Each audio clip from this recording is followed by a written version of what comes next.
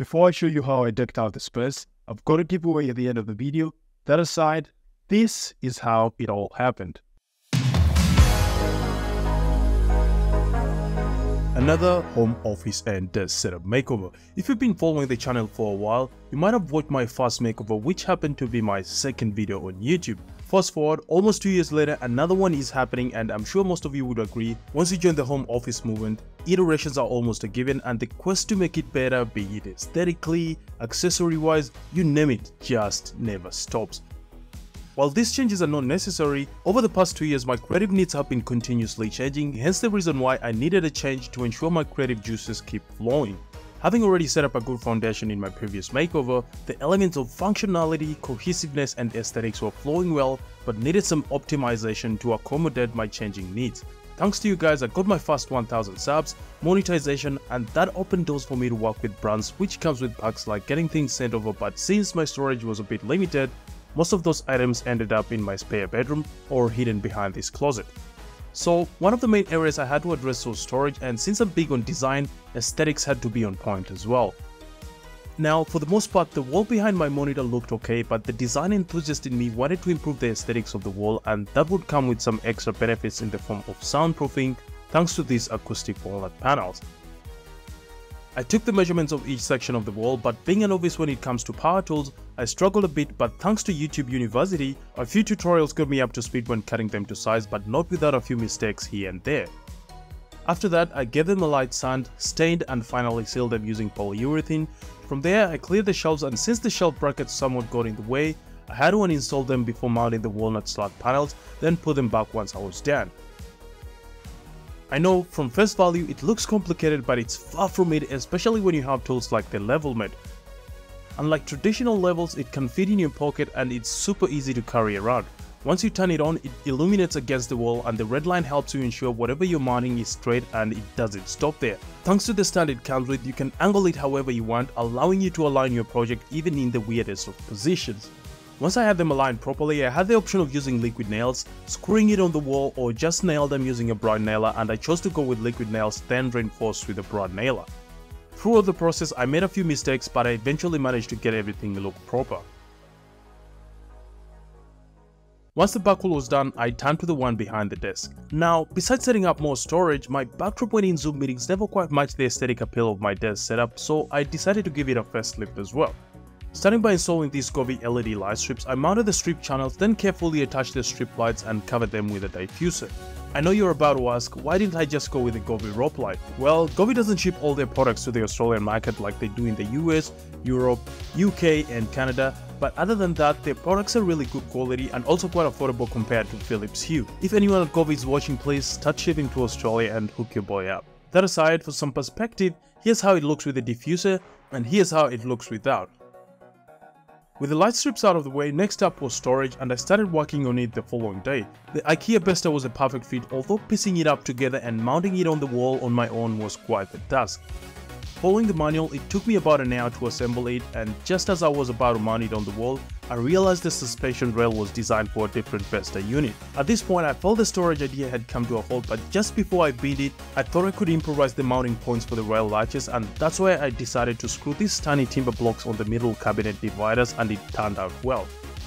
From there, using a stud finder, I marked the studs and used the level mat to properly align the suspension rails, then screwed it onto the studs to provide proper anchorage. After that, the moment of truth arrived, mounting it on the wall. Truth be told, if it were not for the heavy weights I shift in the gym, I wouldn't have done it on my own, but in saying that, I recommend finding someone to help you. Talking of help, while the Besta unit was properly anchored on the wall, I opted to add wall brackets to help it stay in place just in case. After that, I mounted the doors, then added this cabinet draw push on each of the doors. With donkey work out of the way, it was time to make it a spectacle for the senses, and in came the walnut acoustic slat walls. After cutting them to size, I repeated the process I did on the main wall, and since it was late at night, I downed the tools and finished the remaining bit the following day.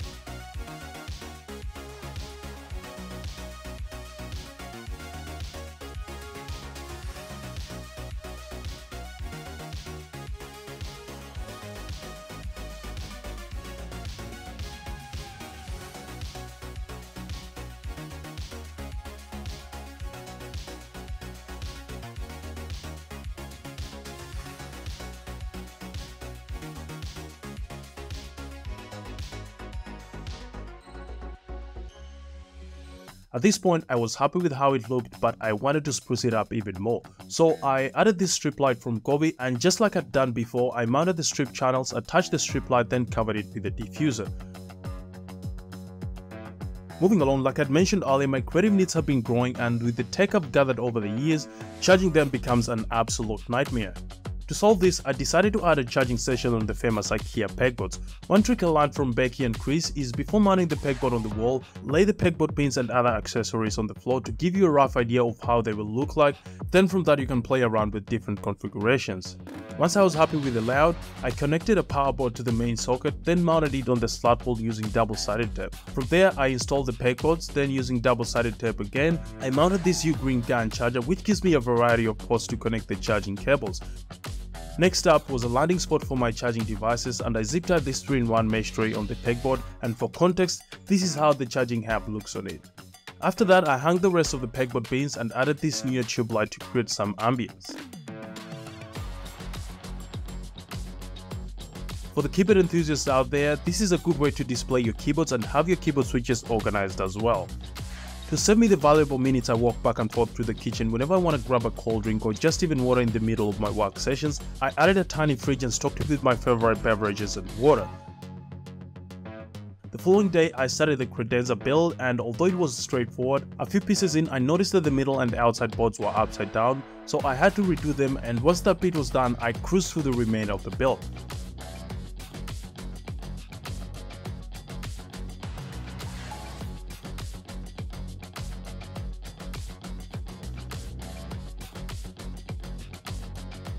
The space next to the fridge was calling for an occupant, and the Credenza perfectly fit there, but before doing that, I had to get it ready for the accessories that I'll add a little later in the video. First thing was to get a power source, and I drilled a hole through the back and connected it to the initial power board, after which I ran it underneath the slats to ensure it was neat and tidy.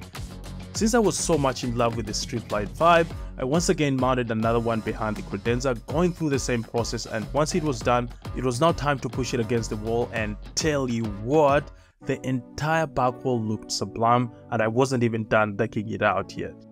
With majority of the back wall done, it was time to get the closet storage up to speed, but before that I wanted a spot where I could put away my tripods. After brainstorming for a bit, I chose to improvise using this broom and mop holder, which I spray painted black to match the ongoing theme.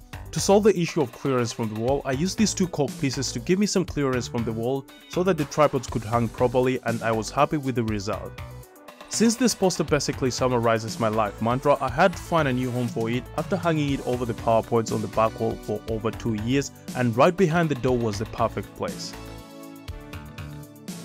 Moving along, if you've been watching my videos for a while now, you might have noticed this closet is always closed, and this is why. All the things I wanted out of sight in my home office ended up hidden behind these sliding doors, but not anymore. I removed all the items in there as well as the sliding doors to open up the space. From there, I got ready to assemble the Fialbo shelving unit from IKEA, but before getting into that, I had to make sure the walnut aesthetic continues. So using contact paper, I DIY'd the top shelf, and for those who've used contact paper before, you know how stressful it can get, and even though it wasn't perfect, the floors add an interesting element. After that, my attention shifted to the Fialbo shelving units, but unlike the Besta, these two were super easy to set up, and after 40 odd minutes, I had assembled both of them.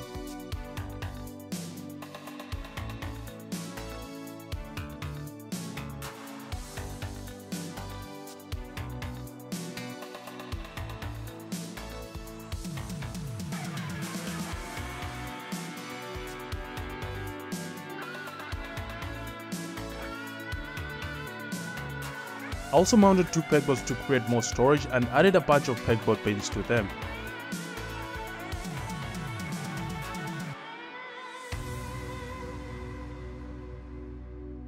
As you might have noticed, creating the perfect ambience and aesthetic has been a key factor in this makeover, and just like on the back wall, I added a Govee light strip to add character and aesthetic lighting in the closet area. From there, I shifted to my desk setup, and for the most part, everything on my setup was okay apart from a few areas that needed little tweaks to improve the user experience. And speaking of user experience, my mic boom arm hasn't been giving me the best experience. After using it for over 3 years, it's become a bit flimsy and it's also quite short, which meant every time I wanted to do my voiceovers, I had to slightly lean towards it, and tell you what, when you're recording for hours on end, your neck and back start to feel it.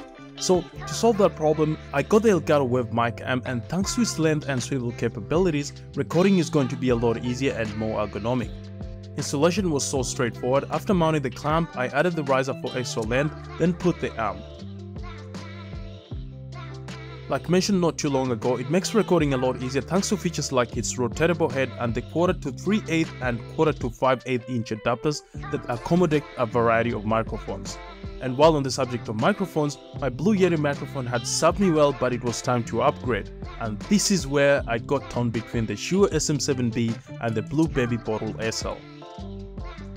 Both relay excellent audio, but the Blue Baby's aesthetic got me feeling some type of way, so after an intense debate with myself, I chose to use them interchangeably, but the Blue Baby Bottle had the first run. Good thing, I knew both were XLR mics, so an audio interface would be needed, and not just any interface but one that was able to keep 48V phantom power and the Audient Evo 4 screamed at the top of my head.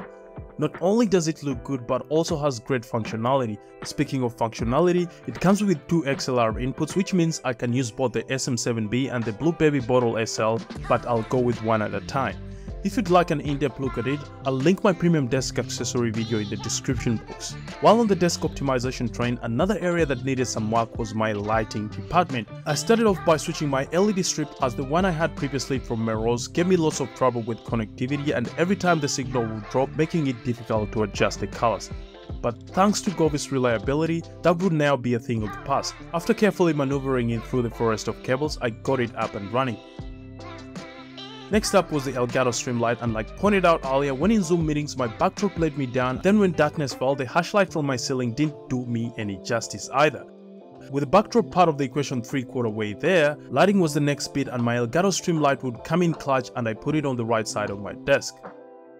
Still on lighting, I also added the Govee Floor Plus to cast light against the slat wall, and they fit right in. Moving further down, I also wanted to bring back my Grommet desk shelf, and while my desking one didn't have any issues, I just wanted something different, and having put my Grommet desk shelf on ice for almost a year, this was the perfect time to bring it back. And while on the same line of thought, my mechanical steampunk keyboard also had to make a comeback. Many of you have been amazed by it over the past couple of months, and your comments say it all. My steampunk mouse also raised lots of eyebrows, and while it fits the aesthetic, my Logitech MX Master 3 will hold its place. Speaking of holding places, my Grommet mousepad lost its place for a few months, and no better time to bring it back than in a home office makeover. By the way, if you're keen to know more about the steampunk keyboard plus so much more in the keyboard world, I'll leave a link of the review in the description box as well. Moving along, storage being one of the main proponents of this makeover, my IKEA Alex drawers needed some aesthetic love, and a few sprays from Black Rust-Oleum spray paints served more than enough. Once they dried up, I added more IKEA drawer organizers and attached double-sided velcro tape to make sure they stayed in place, and that summed up the desk setup upgrades. From there, the next part I had to tackle was lighting. With a few areas already handled, I only had a small bit to address. For the most part on sunny days, I get more than enough light from the huge window to the left of my setup, but when the weather starts to flicker, that's where my artificial lights kick in. My Godox SL60W serves me well, but we've all heard about making the process as frictionless as possible, and that's where I decided to mount my new set of lights, the Aputure Amaran 100D, to the wall, and to make it even softer, I added a 35.5-inch Aputure light dome with a honeycomb. Now with a single click on my phone, I'll be able to turn it on and light up my entire setup, and it doesn't stop there. I'll also be able to adjust the intensity to my liking for whatever scenario I want, and I can swivel the light to focus on the area I want. Next up was my main light fixture, and one word describes it: awful.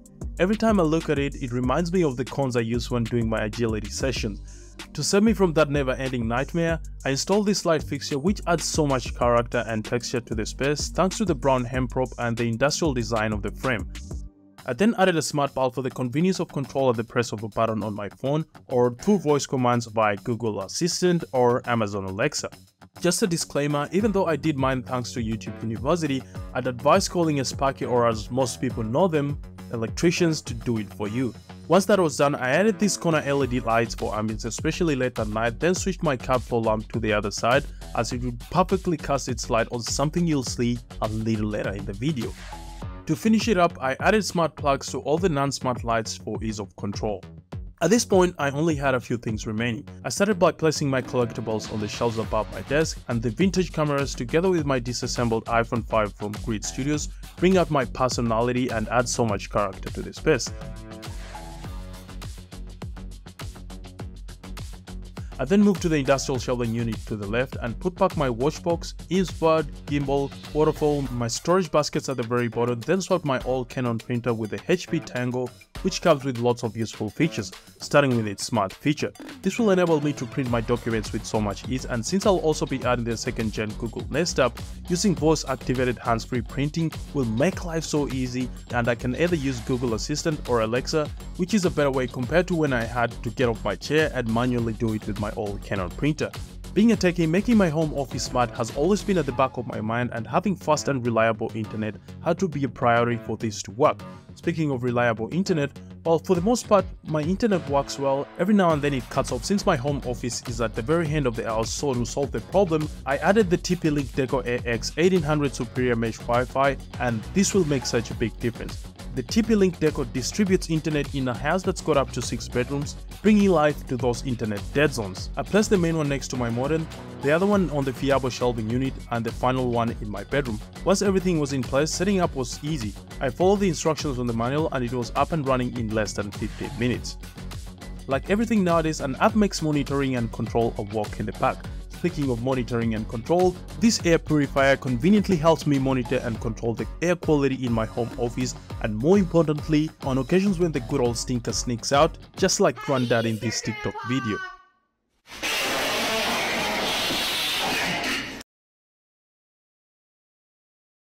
Its high-efficiency filtration system cleans it up with so much ease, and with a coverage of 388 square meters, it's more than enough for my home office. While air purifiers can be noisy, this one is on the lower side thanks to its whisper technology, and again, like most devices in my setup, I can control it using Amazon Alexa or Google Assistant. Moving back to the closet, over the past year the channel has grown, and I project even bigger growth in the coming years, and that means a better data storage system. With that in mind, I had to find a data storage solution system, and that's where my network attached storage, commonly known as a NAS, comes in, and I got the Synology NAS with 6 bays. I've got a separate video just on data storage and setting up a NAS coming, so make sure you sub to the channel so that you don't miss out. After that, I moved to the Credenza underneath the IKEA Besta. With most of my smart devices already up and running, I had to find a control hub, and since I already use Google on my TVs, the second gen Google Nest hub was the perfect fit. Now, since I'm not just all work and not play, I also added this record player and these interesting looking bookshelf speakers, which I had to DIY since the original silver color didn't flow so well with the rest of the setup. Speaking of all work and not play, doing that while seated at my desk wouldn't quite add up, so I added a chill spot, and the Hans Wegner shell chair was the ideal fit, with my carved floor lamp casting the perfect light canopy when I decide to chill in the office late at night. A design tip I've always told you guys: repetition creates rhythm, and as you can see, the shell chair references the mid-century vibe from the IMS office chair. The natural oak color on the pegboards is referenced in the record player and hemp rope on the light fixture. The bronze on my vintage telephone carries on my steampunk keyboard and microphone, just to name but a few. Now, with the space completely decked out, the grandeur and boldness of the tech stood out so much, so I added some subtlety and softness amidst all of that, and straight away you could feel the warmth trickle through the room thanks to the plants, and this is how I went about it. Before putting them in their rightful places, I had to do some tweaking. Some of the plants had outgrown their pots, so I had to switch them into bigger pots. In their place, I put the ones I've been propagating in my garage just to create some balance next to the window and ensure the beautiful view into the roof stays clear. Next to the shell chair, the space looked a bit empty, so I added this rubber plant, and to add a bit of height, I placed it in an elevated plant pot, and boy, how elegant does it look. On the industrial shelf, the devil's ivy retained its spot, then I added some tiny succulents, and the famous IKEA plants followed. Since the cascading effect makes any space look amazing, I added some on the shelves right above my desk, and the ones below the pegboard, which perfectly coincided with the return of my rugby trophies. Then this bamboo plant fit perfectly in the corner next to the closet. Then I added a few plants on the closet pegboards as well. To sum up the plant renaissance, I placed 2 next to the record player, another one on the Besta and fridge, then a few on the pegboard bins, and the curtain rail next to the window. Now, I know plants are not everyone's cup of tea, but they add so much to any space. And for context, this is what the setup looks without the plants. And this is what it looks like with the plants. I'll let you be the judge. After a little over 2 weeks of putting an insane amount of hours from early mornings to the dead of the nights, shedding sweat, blood and lots of scratches, I can say I've achieved a fusion of form, function and aesthetics in my home office. In my overhead Besta storage, I stored some of my camera and audio accessories. Then in the storage cabinet below, my office supplies like printing paper, batteries, remote controls, among many other things, all resting on these organizers. My commonly used items found a home on all the pegboards in the office, and my battery chargers and keyboard switches finally got an organized charging station and storage place respectively. Most important of all, I must admit it's so satisfying and fulfilling just working in here. All in all, I just wanted to say a big thank you to you guys who've been supporting the channel since day one, because you've no idea how much it means to me, and that is why I'll be giving away the Logitech MX Master 3S and the level measuring tool to one of my subscribers. All you gotta do is ensure you subscribe to the channel and follow me on Instagram, since that's where I'll be contacting the winner, and that's because YouTube is still struggling with spammers, so don't fall for anyone telling you to send money for shipping. I'll be doing everything from my end. Well, that sums up my home office / YouTube studio makeover, and as it stands, it's right at the sweet spot of what I've always wanted, but being the design enthusiast I am, an iteration is never out of question. For now, it's the best I've ever had. I hope this video inspires you and gives you some ideas on how to create and design your ideal workspace. And if you enjoyed it and found it helpful, don't forget to like, subscribe, share, and click the notification bell to get notified whenever I post a new video. To see my first home office makeover, check out this video. Until then, people of the internet, I'm signing out. See you on the next one.